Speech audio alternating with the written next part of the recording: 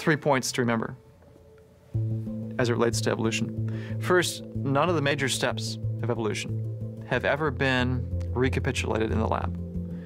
So whether we're talking non-life to life, or that first molecule to the first cell, or a bacterial cell to an animal cell, or single cell to multicellular creature, or jellyfish to something with a backbone, fish to land, you name it, any of those big transitions. Never been recapitulated in the lab. Second thing is that evolution happens too slowly for us to observe, by the evolutionist's own admission. So when we're talking about the essence of evolution, what Darwin's really proposing, humans came from some ape-like creature, we never see any changes on that scale. We're talking about speculation about the past. We're not talking about real observations in the present. All we see is small changes. So that's the second big picture point to consider. And third, Darwin gave a test for evolution.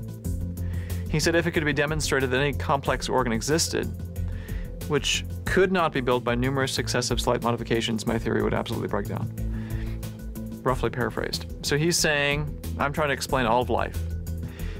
And if you find something, some species, some part of a species out there that you can't build step by tiny step, then my theory is a failure. The inner workings of the cell, highly interdependent, complex. You remove one component, system collapses. You can't evolve the cell. The cell makes up all life on the planet. So by Darwin's own pen, evolution should be rejected.